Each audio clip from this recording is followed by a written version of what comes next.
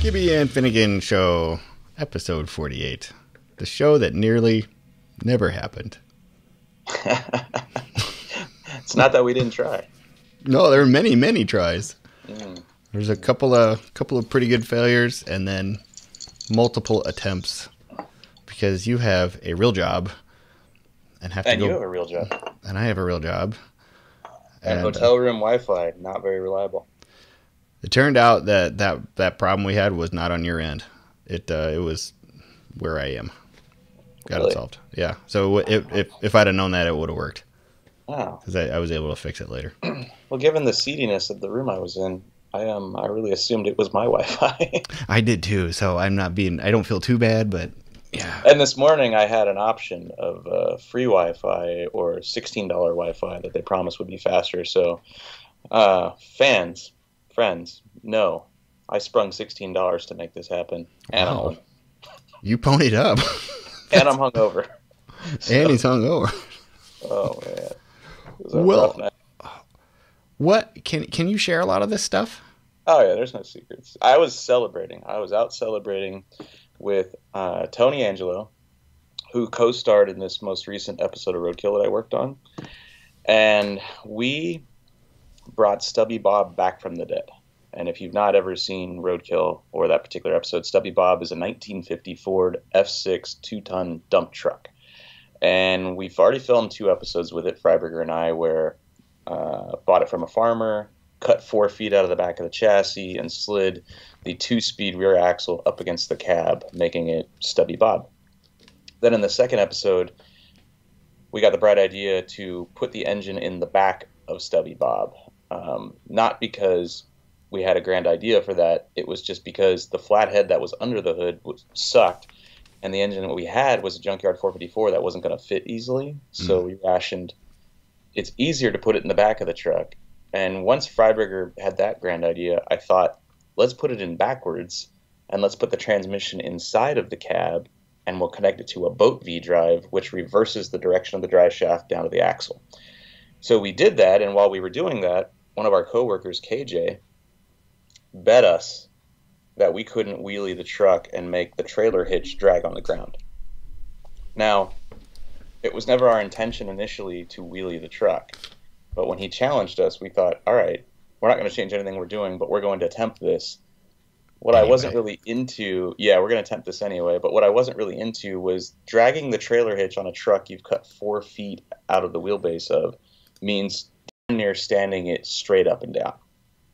And 1, I didn't think it was possible, and 2, I really wasn't excited about doing it. So we went out there, and this was, 2 years ago, and we did a couple really nice wheelies with Freiberger driving, like 4-footers, very smooth, nice landing. And mind you, the truck is stock leaf springs, no shocks up front, stock split rims, the Widowmakers that blow apart and kill people. Was the rear suspension the original rear suspension? So it was this whole truck with 4 feet missing. Right, it was stock. It's the original leaf spring pack minus half the leaf springs, because it had, I think, 16 leaf springs in the back of this truck. It was a dump truck. It was made to haul stuff.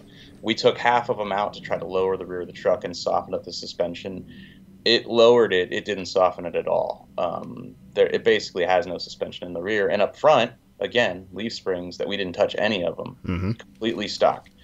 So Freiberger goes out there with me riding shotgun and does some really nice wheelies. You know, the technique is, and we didn't have a technique. We didn't even know it would wheelie. So we sat there, foot braked it, brought up the RPM, let go of the brake, and if you floor it, it would just loft the front wheels in the air like 4 feet and, do a nice, 10-foot wheelie down the road.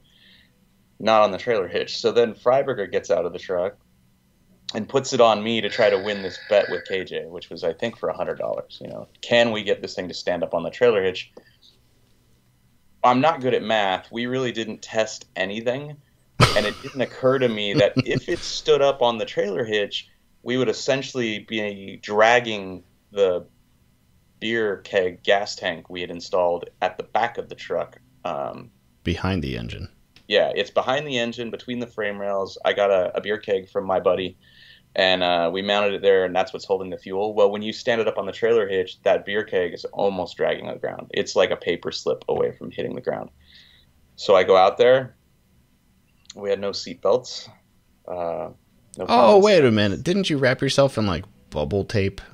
Yeah, so stunt guys, I've heard over the years, will put bubble wrap around their midsections and to cushion the landing. Don't know if it's true. I just heard it. So I did that, right? Well, as usual with Roadkill, it's hurry, hurry, hurry, build the truck, and then immediately go somewhere and try it. Well, we forgot to put seatbelts in it. So I went out there wrapped in bubble wrap. I put it at like, I don't know, 4,000 RPM, let go of the brake, and it stood straight up on the trailer hitch.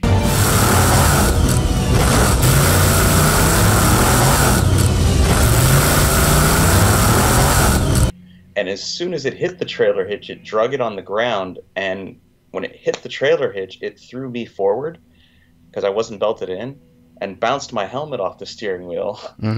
My foot came off the gas, and then it just fell like a full story. Bang!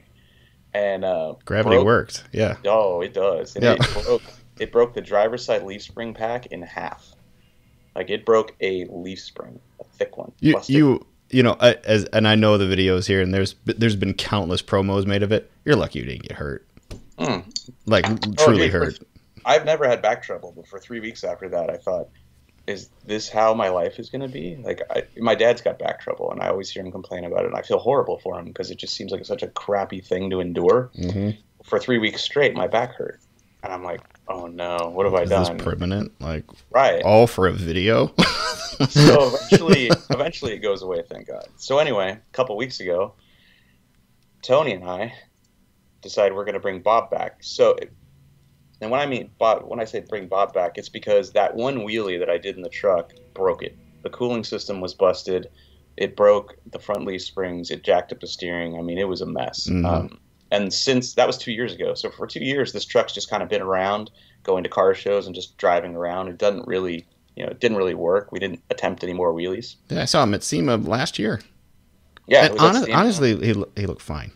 Well, yeah, you had to. If you poked your head under it, you'd see the leaf springs were busted in half. Oh, I didn't. And the truck sat crooked, but it's such an interesting looking truck. Nobody ever notices how screwed up it really is. They're always looking at it going, when are you going to wheel it again? And I'm like, I ain't wheeling this thing again. This thing's a mess. And so Tony and I thought, let's make some mods to it, and let's try to do, wheelies that don't kill us, and, that you can do repeatably. So we built a back half roll cage. We pulled the old front straight axle out and leaf springs and Widowmaker wheels and tires, which, by the way, weighed about 470 pounds. Each wheel was 135 pounds, the wheel and the tire.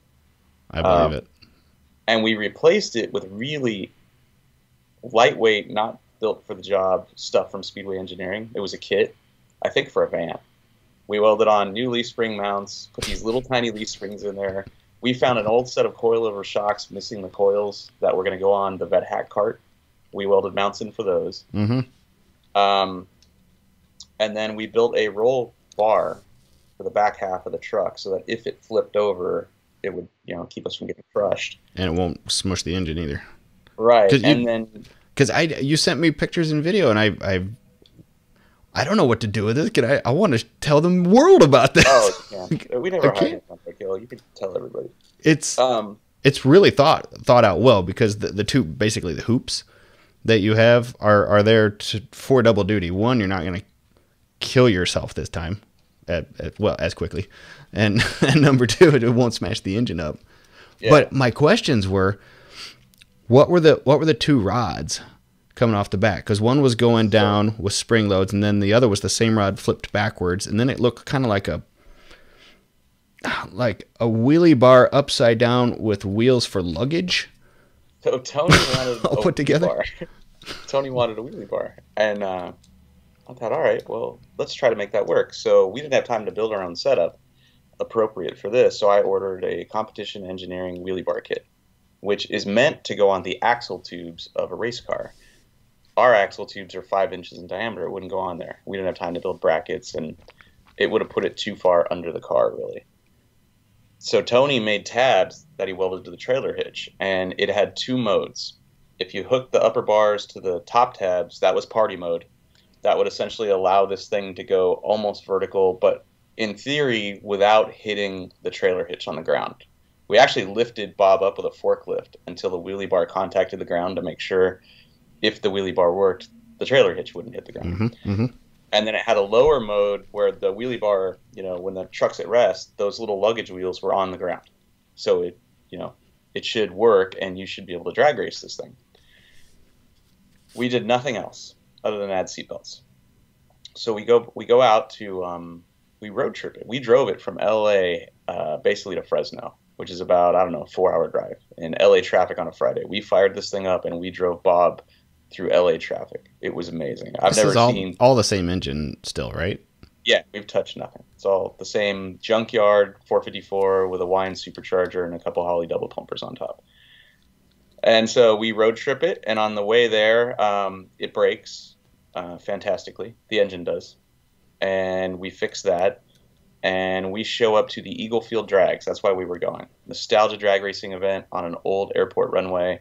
It's run by a couple of guys. One of them's name's Rocky. He's super cool. He's a racer. The other guy, Joe, owns the place. Really nice guys.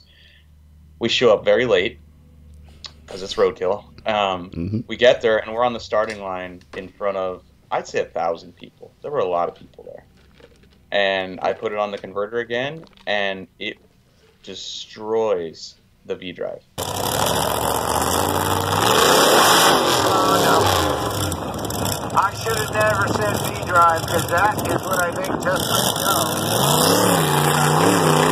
Which has a 1-inch input and output shaft.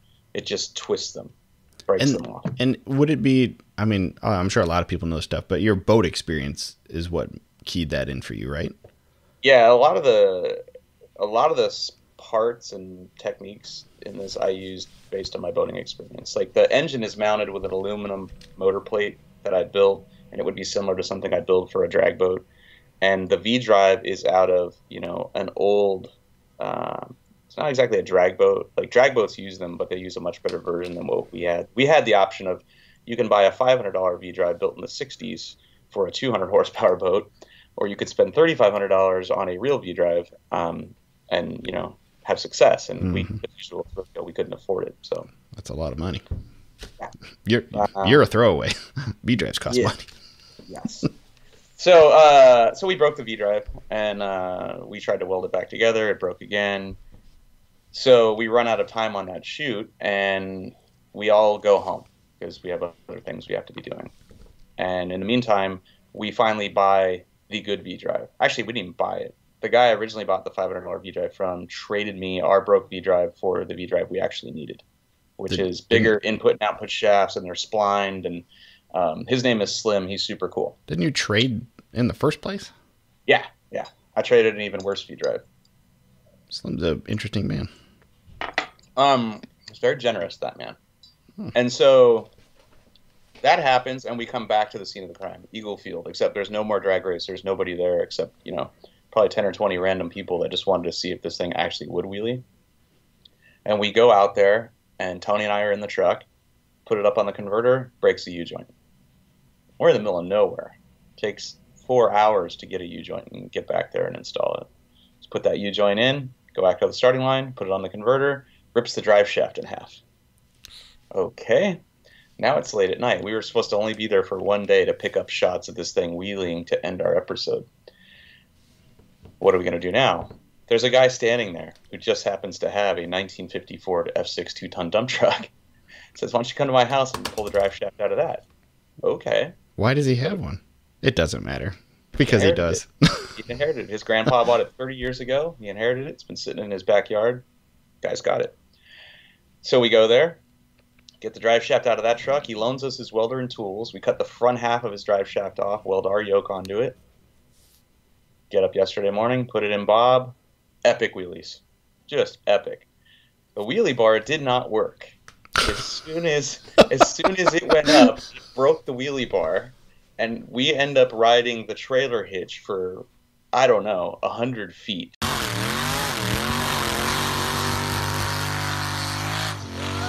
just dragging it down an airport runway, hopefully not destroying it and getting us getting our lifetime pass revoked there. But it was amazing. I mean, it's I got married, I made babies. Those two things are the best moments of my life. This is number three. Number three, right there. Yeah. And so, I'm driving when the epic wheelie happens. So it comes down fairly soft. My back's okay. Get out, high five Tony. Dude, it's your turn. Go for it. So Tony gets in. Wait. Can I go back? Yeah. The wheelie bar did not work, but the wheelie did work. So yeah, did you just change how you drove it? No, I didn't realize the wheelie bar had broken. So so you were still emotionally or psychologically thinking, I can't kill myself here. Just right. Go. I had no idea I was dragging the trailer hitch down the runway. I see. I knew we were high. I didn't know how high we were. It's like the placebo effect. Like, I got a wheelie bar. Nothing can happen. Exactly. I'll be fine. I get out of the truck. I walk back. I see the wheelie bars bent, twisted, not doing anything. And I look at the trailer hitch, and we've drug almost through the receiver part where the hitch goes into. I mean, almost all the way through it. And then I looked at the beer keg and went, well, it doesn't look like we scuffed it. All right, well, Tony, go for it. Mm-hmm. Clearly, I did it.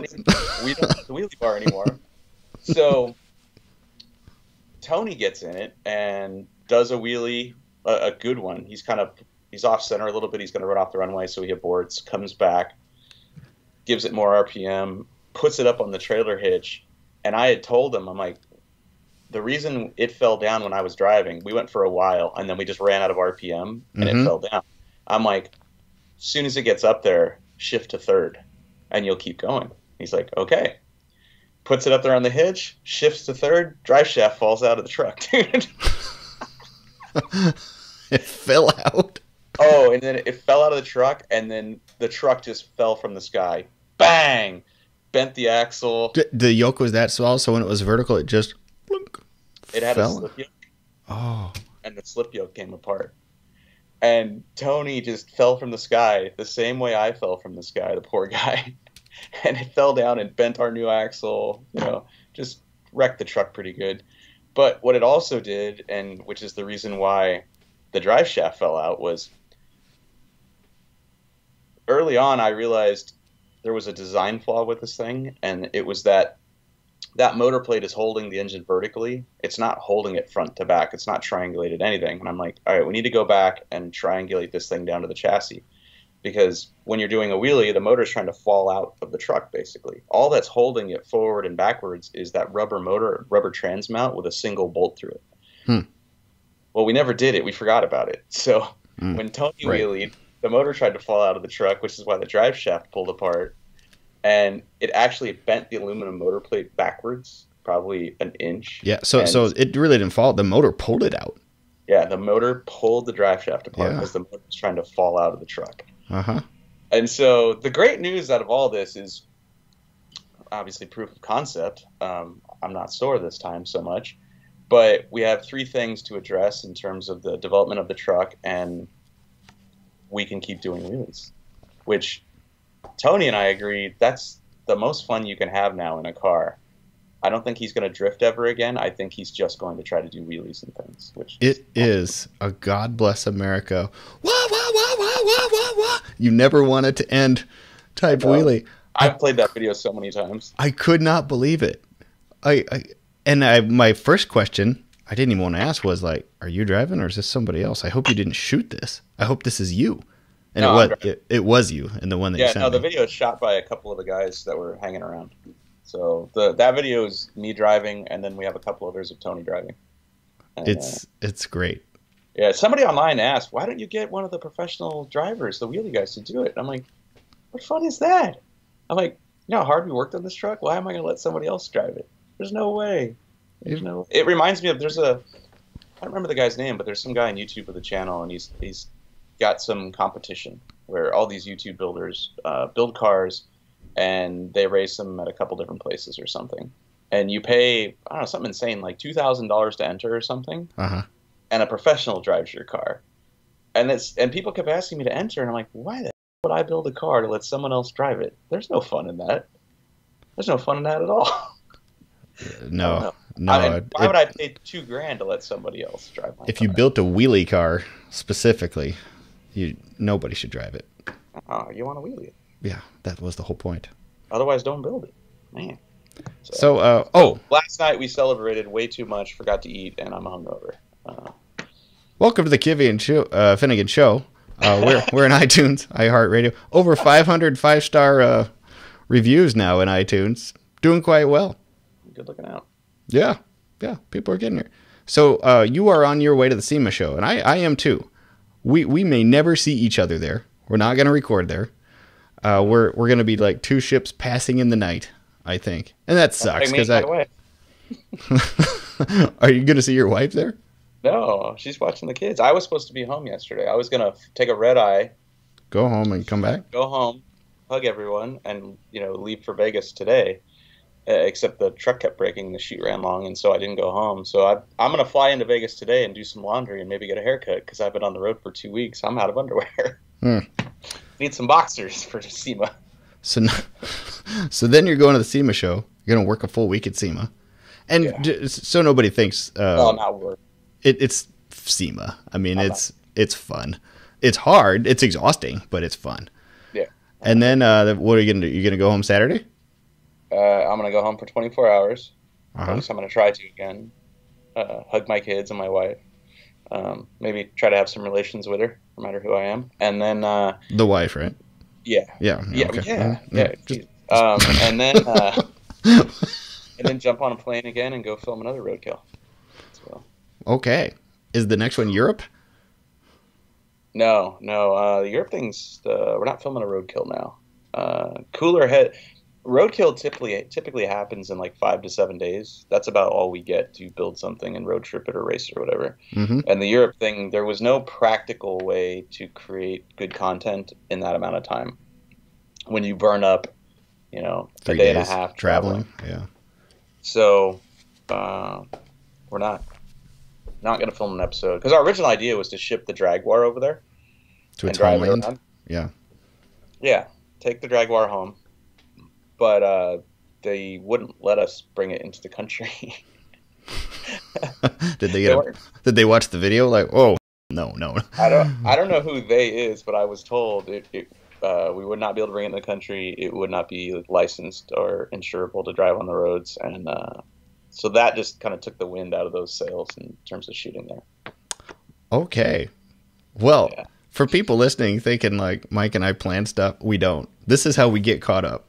Mm-hmm. Yeah, I haven't talked to you in a while. I've texted you a lot, but I haven't talked to you. Yeah, and it's honestly, I've been pretty busy myself, and as soon as we're done, it's right back to the grind. I'm not even going to be in Vegas for 48 hours. It's like 46. I have 11 interviews booked for Muscle Car Place, and 4 meetings scheduled. As soon as I land, I'll hit the ground.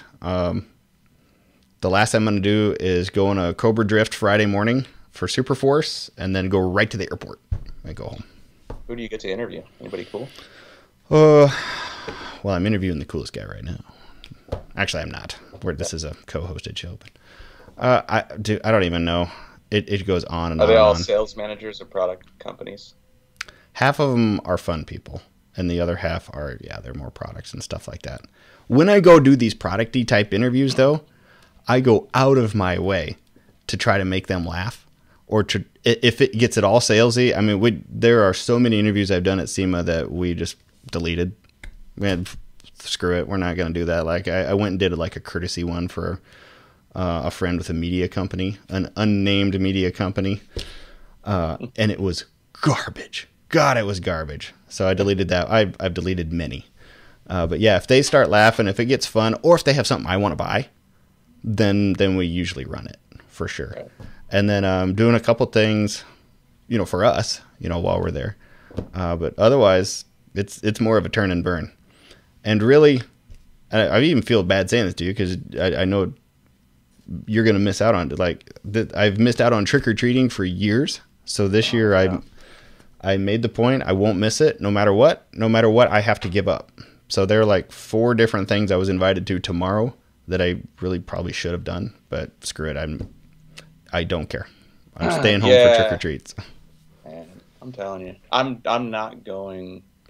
I say that now, it's a year away, but internally I'm like, I haven't been home in 2.5 weeks.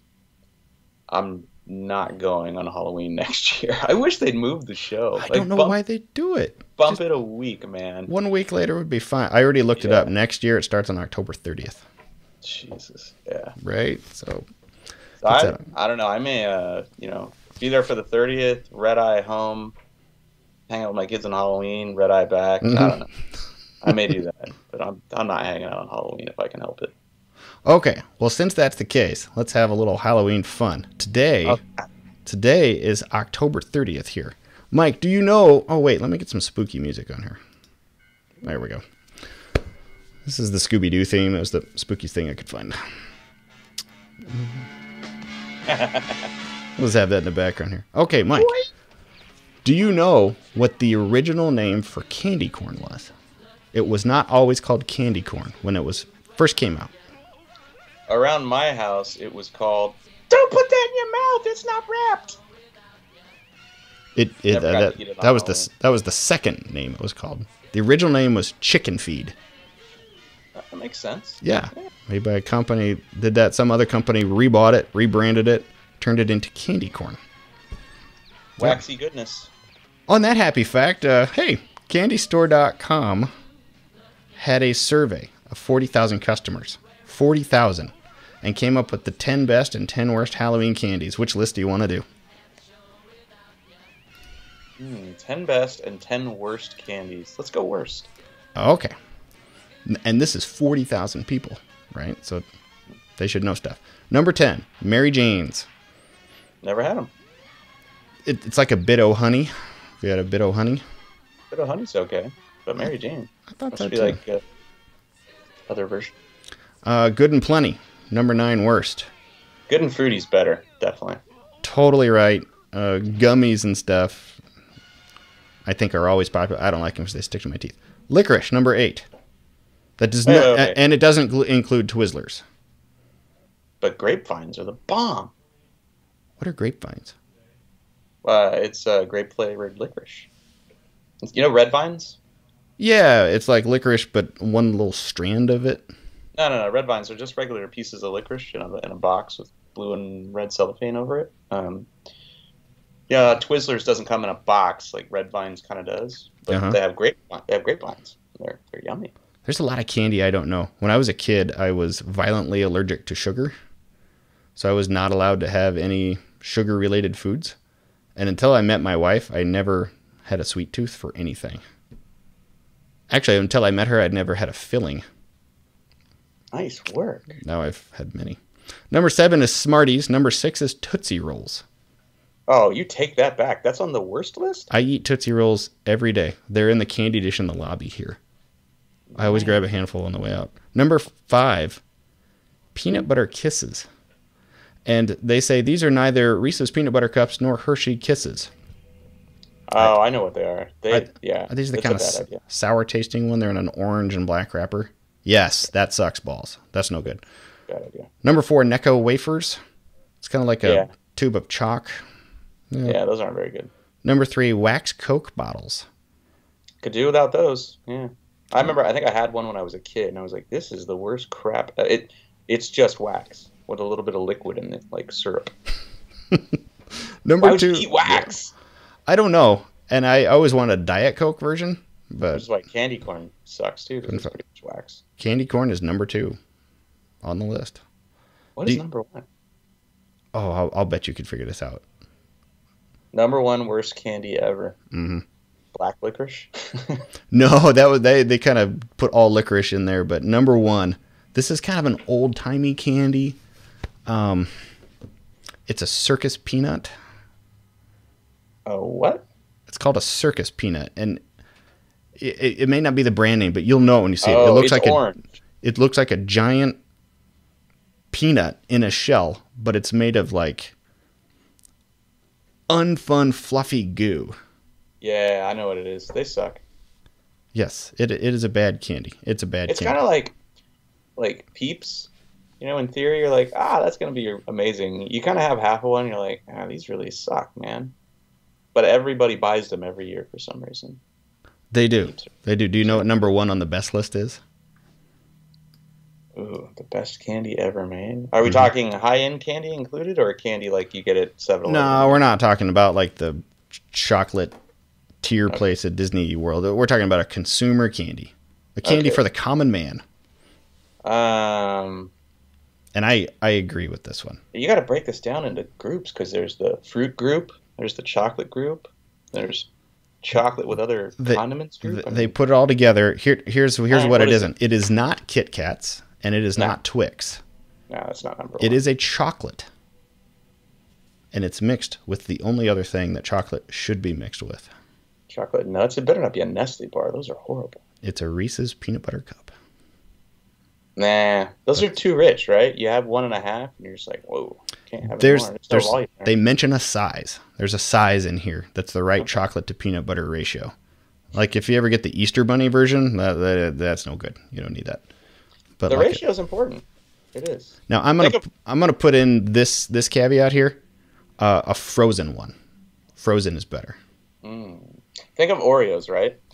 Like a regular Oreo is pretty dry and crappy, but you take 4 of them apart and make a quad Oreo, just lots of stuffing. It's great. Now, go the other way. Those new Oreo Thins, the cookie is thinner, but it has the right amount of filling, making it better than a regular Oreo. I have to get back to you on that one. Less is more. Try it out. Okay. I will absolutely try that out. All right, what should we do here next? Do we have time for an email? Yeah, we have time for an email. This is Aaron Hicks. Aaron says, I just want to let you guys know that I think your show is great, and the witty banter is what makes it so entertaining. That's the very reason I found your show, because of the same witty banter that Finnegan and Freiberger had in the Roadkill episodes, or have in the Roadkill episodes. I copied this in like 3 weeks ago, so I'm having trouble reading it. It says, I had only listened to what was on Finnegan's Garage before and had no idea what I had been missing. My favorite part of these shows is when you and Finnegan tell stories of your checkered past. These are gold. Please tell more checkered past stories. Good luck on your dream board. He's got more than I do, because I'm basically a saint. Dirtbag, you just didn't get caught. Come on. I did a lot of horrible things. I almost got hit by a train once. Tell me that story. That will give me cold sweats at night. Jeez, I still think of it. My best friend from high school, who was my best man at my wedding, still one of my best friends. Although we've gone very different paths. We don't believe the same things about the hereafter. We have very different political views, but we're still tight. He can do movies like you can. Like, I mean, it's a real good deep bond. In fact, he just contacted me on Saturday and said, let's go to the East Coast next summer and buy a car for $1,000 and drive to the West Coast. There you go. And every time a car breaks, we can't fix it. We have to buy another car. Opposite of Roadkill. I said, like, sure. Can we put gas in it? Yeah, we can put gas in it, but we can't fix it. On Roadkill, we've talked about starting, in Vermont with one car and having to trade the car before we leave the state every day. Oh, okay. This is not as complex, but very, very similar. Well, anyway, he and I, after college, one of the things we used to do in Cedar Rapids is you go down the southeast side of town by the waste rendering plant, and you walk on the railroad tracks. And there's 2 sets of tracks, outbound and inbound. And we were walking on the outbound tracks, and we were too stupid to get off the tracks as the inbound was flying by. And we're just walking along. And we're talking. Did it try to suck you in? We're talking. We've done it a million times. So, no, it was fine. We were talking and talking and talking. And just for some strange reason, I turned and looked over my shoulder behind me. And holy crap, 100 feet. The outbound was coming. We couldn't hear it. Hear it because of the inbound. Because of the noise of the other one. So I jumped off the track, yelled at him, and he never heard me. So I jumped back on and grabbed him and threw him off with me. And I kind of fell on top of him. And we landed down. My hands are shaking now thinking about it. I mean, it was. Wow. My dad is about to hear this story because he listens to all of our shows. I don't think my wife even knows this one. Scared the bejesus out of me. We got up and we started running.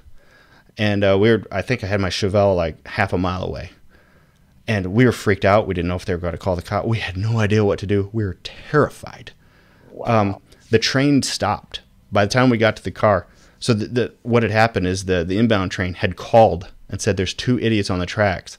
Stop. So the train behind us tried to stop, but it took him another half a mile. Yeah. To get it slowed down. I mean, it was terrifying. Jesus. So in the end, kids, don't walk on railroad tracks. Don't do it. But that was something. And I mean, we weren't drinking. We weren't doing anything. We were just out there bumming around, just doing stupid things. I also like threw a rock one night out there and knocked out the inbound traffic lights. Feel bad about that one. I hope the statutes up on that one. It was just a lucky accident. It was just a lucky. I hope so too. It was just a lucky shot because we were trying to see how well we could throw with our other hand. So I was throwing everything left-handed. You were there half an hour trying to knock it out. I got it on my first try. I picked it up, just winged it, and bam! Oh, that was another one where we went running. There you go. Checkered past story of the day. I'm freaked out saying that. I have a head rush. Yeah, I never want to do that again. What else are we gonna do? We got any burning questions with Bernie? We got any email? What are we rolling with? We don't. We're at the point where we do need to do our last ad for greats. Oh yeah. And then we need to get to our not show review, but our movie review. Let me start off the greats ad as appropriately as I can here. They're great. I pulled that. You wouldn't believe how long it took me to get that. They're great. Tony the Tiger. There's a lot of versions of Tony the Tiger. You know how you know his voice? You know who that guy is? He is also the voice for the Grinch. You're a new one, Mr. Grinch. I always thought Boris that was Karloff. Yeah, but when I was a kid, I used to think that was the guy that did Star Wars, James Earl Jones or Darth Vader. Yeah. But Boris Karloff, who I wouldn't know at all other than the Grinch. He's old and he's dead. He has a mustache. Anyway, this episode. Things. This episode is sponsored by Greats, their third and final show. In fact, I was shopping for some Greats this morning because at SEMA I don't want to look like a hobo, and I thought I need some shoes, and they have a shoe that I do like, and I'm trying to see if I can get it pronto. Hopefully that can happen. Greats, Mike, is Brooklyn's first sneaker company. They sell all the greats, classic styles made for the best for less. Wide selection of men's and women's shoes, versatile styles suitable for any occasion. SEMA counts as any occasion. Tons of different colors and materials to choose from. Their best sellers are the all-leather Royale, lace-up, and Worcester slip-on. Not with cheese. The Worcester or the Royale? The Royale. The Royale, yeah, correct. Not with cheese. I do have my white Royales. The thing is, they're so white, I feel terrible about getting them dirty. So I have sniffed them hundreds of times, but but they're leather, dude. I know they're gonna say that's crazy. We built them to wear, but they're so nice. SEMA is almost 100% carpet. It's a safe environment.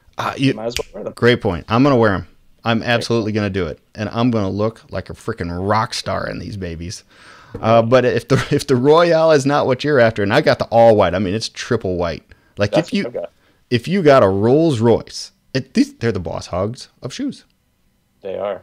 White exterior, white interior, white top. But if white is not yours, you can get all your different colors, and we have a 15% discount code off your first order. Just use KAFS. Go to greats.com, place your order, and when you're checking out, KAFS is how you get your discount. Greats, thank you for giving us a shot. We know our listeners are going to give a shot to you. That's where we are. All right. So now, Mike, we are at the point where we normally do a show review, but we're going to do a movie review this time. And we're going to do a movie review that I have realized is a movie review not of John Cusack, but of you. I have a working theory that I'm about to lay on you. On October 11th, 1985, Savage Steve Holland wrote and directed an Americana classic called Better Off Dead. And this is the story of young Mike Finnegan dating in the world, making his way, skiing the K-12. Mike, do you have a summary of this movie? I gotta be honest. I was hoping to hear you keep going with this theory of yours. Oh, I have talking points as we go, but the super okay. summary is something people love. Here's the thing: if you have one, I am hungover. I am underprepared, even more than usual. I wrote nothing for this, but I've seen this movie 100 times, so I feel like I can wax poetic to a certain degree about a story, which is not what you might think. Okay, I'm gonna throw you for a loop here.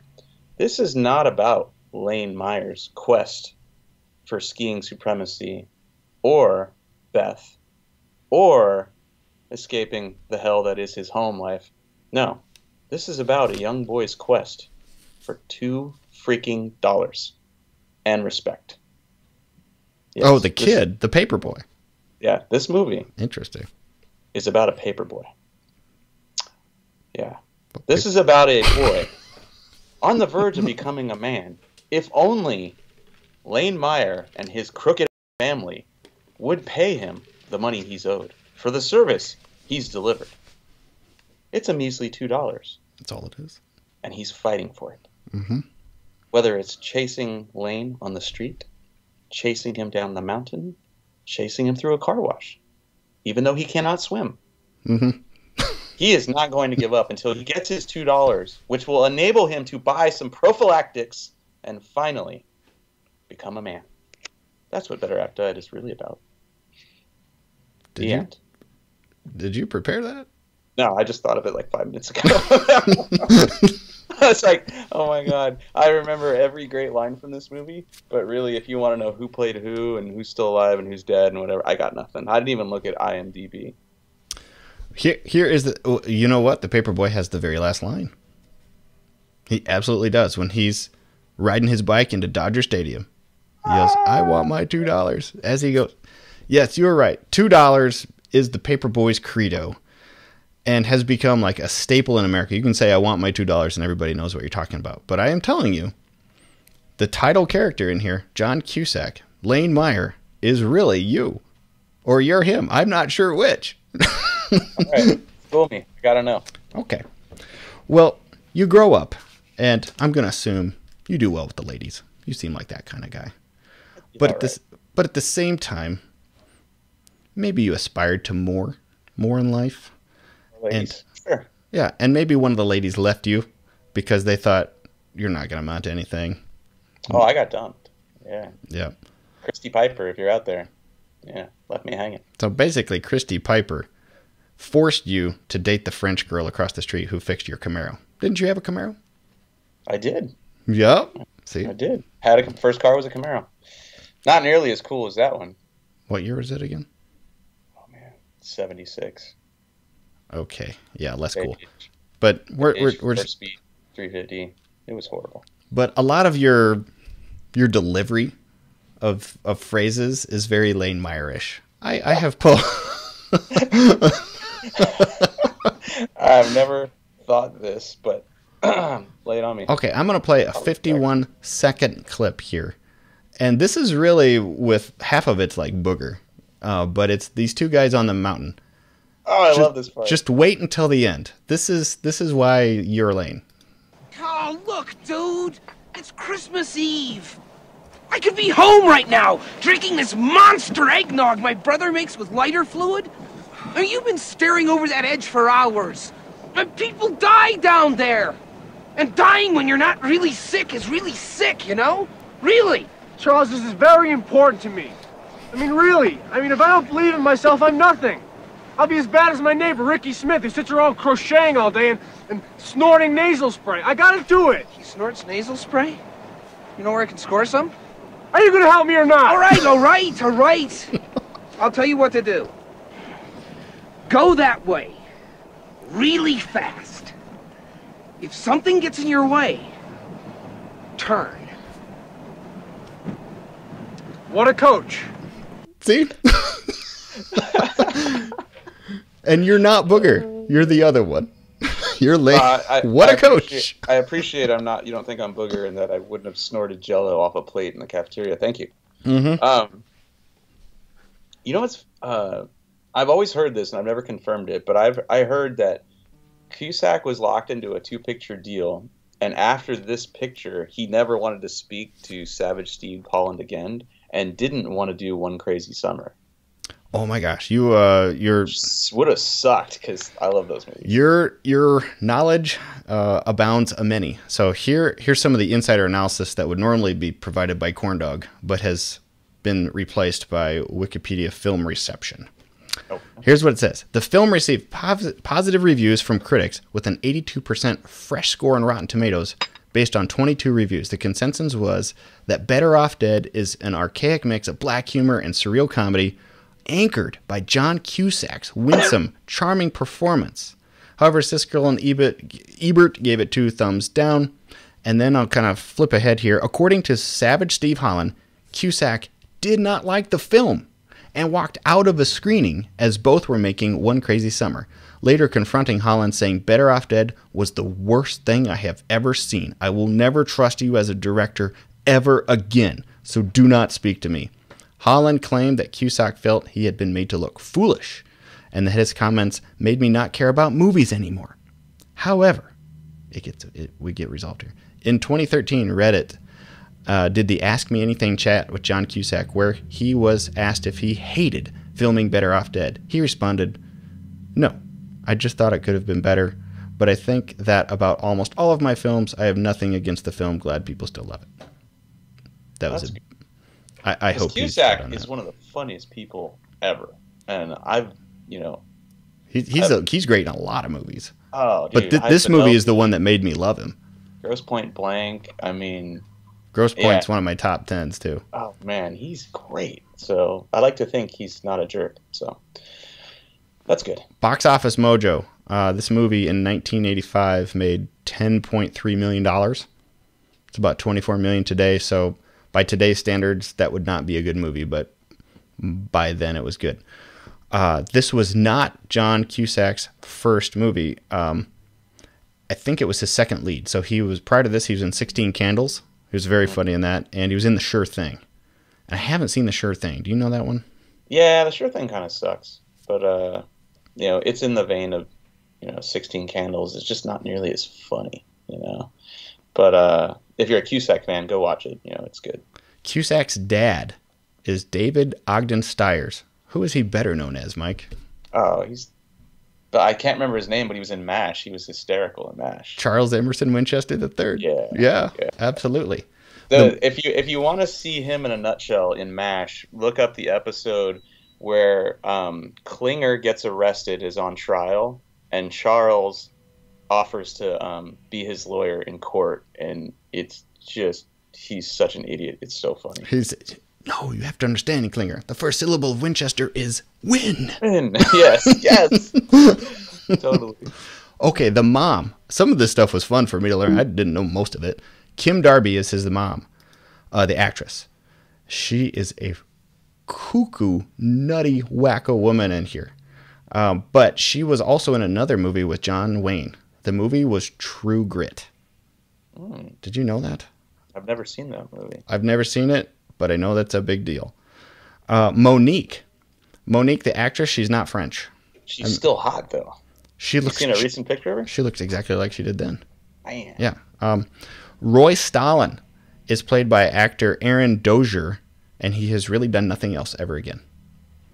But he was the best D-bag snow skier ever in this one. Yeah. I've for those that like the clips, I've got a lot of good clips. Just after we're done here, kick back and enjoy. But then go watch the movie. I try not to profile people when I'm snowboarding, but pretty much anyone on 2 sticks, I have an instant image of Stalin in my brain when I'm going down the hill. And, yeah. You're just a bunch of Stalins out there. Mar, I see we have something else in common. Our love for skiing, of course. Dude. He's just such a douche. The best part about this movie is you and I could cut this review off right now, and you could just play the clips, and I would be in heaven. I don't know if you listen to this show, but you should listen to this one. At least listen to the clips. Yeah, I never listen to them. I don't have any time. But the one-liners in here, I think we talked about this a couple weeks ago, that The guy working on the power pole when Lane tries to commit suicide and lands in the dump truck when he jumps off the bridge. That's Captain Fuller from 21 Jump Street. And he literally says something to the effect of, you know, it's a damn shame when people be throwing away a perfectly good white boy like that. It's awesome. Ricky's mom, when I went back to get clips for this, I forgot how funny she is. Yeah. This is premium liqueur, Janelle. Then we get this line. Gee, I'm real sorry your mom blew up, Ricky. Doctor said she'll be okay. I guess she just won't be able to eat any spicy foods for a while. I can still see her lighting her cigarette and blowing up the house, dude. This reminds me of his dead pappy. God bless him. I know we're both up against the clock here, but we haven't talked about the car, and we do need to talk about the car. You go ahead. I love the car, and we are up against the clock. His Camaro in the movie is a black 67 Camaro Rally Sport. It's supposed to be an SS. It's not. It's kind of faked out that way, but an RSSS 350 is what it's portrayed as. It's got 14 by 6 rallies on the front, 15 by 7s on the back. They have a stagger on the back, so it's meaty. And Lane's the B-roll story of this whole thing is that Lane is perpetually drag racing 2 Asian brothers in like a early 60s whooped 4-door Falcon. And one of them only speaks Howard Cosell and the other can drive. And they have a PA system, so the brother that speaks Howard Cosell is announcing these drag races, and it's hysterical. Lane Meyer races and loses multiple times in his daily driver, his like 73 Ford LTD 4-door wagon. But when he gets the Camaro and rolls up in that, he blows those boys away. Now, the guy that did the burnout in the Camaro was the transportation director. But Monique, the actress from Monique, she was the one riding shotgun that flipped that bird. She was definitely in the car, for sure.